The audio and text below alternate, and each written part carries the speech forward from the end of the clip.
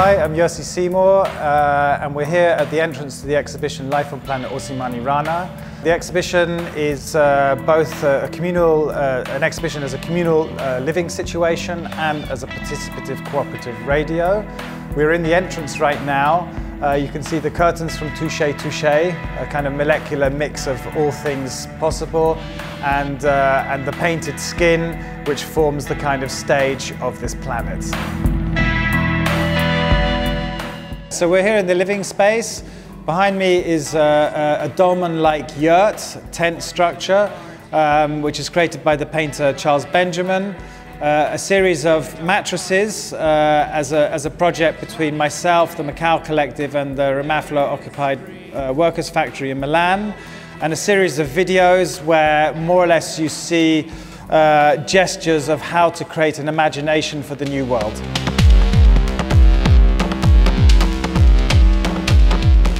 So we're here in the workroom with furniture created by the sculptor and artist Thomas Sabicki, kind of post-psychosis DIY furniture. Surrounding on the walls, we have contributions in the form of videos, posters, graphics from all of the collaborators in Life on Planet Orsimanirana. So that includes the Macao collective, Assemble, Dirty Art Department, Gang and Viertel, Hallo Festspiele, Selma Karan. So many people involved in this room with different works. And these are all kind of like fertile suggestions about creating the world that we want to live in.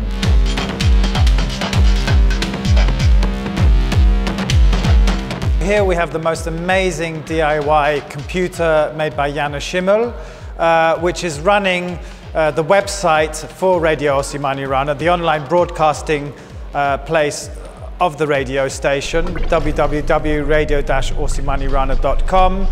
If you go there, you can see also how to make contributions to the radio by clicking on Participate in the website.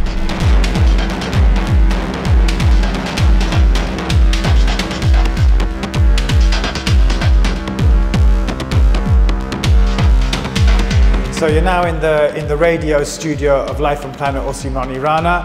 This is the physical broadcasting place for all programs that can happen here on the planet. You can, of course, participate from afar by requesting a live stream on the website. Here we are fully equipped with many microphones, electric guitar, bass guitar, drum kit, drum pads, synthesizer, and many connections to other kinds of digital instruments.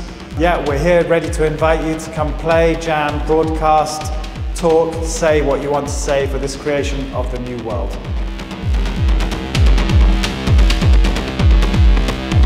So you're in the changing room. The changing room is meant both actually as a place to get changed and also kind of symbolically, as metaphorically, as a place to change yourself. In the changing room, there'll be a series of clothing by the American artist Anna Reutinger and Alexandra Phillips, which will be costumes that the visitors can wear to transform themselves into other beings, thus inhabiting this planet with non-human human beings. You have behind me the sculpture from Lavinia Schultz and Walter Holt from the 1920s, which is also a past attempt at a kind of human transformation. And then you descend into the mud bath. Again, a place where we want to physically put you into this kind of molecular beginning organic process of world building and creation.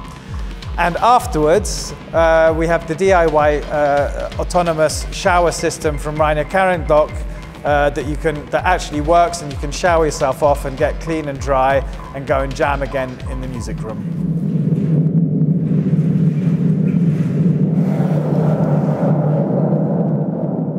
And now you come into the molecular mud bath, the final room, which is really about human transformation.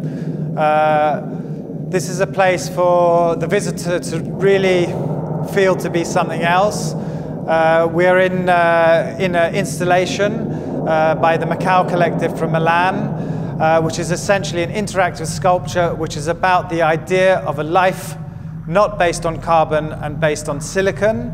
And we hypothesize that this means that human drive, instead of finishing only in desire, actually finishes in joy.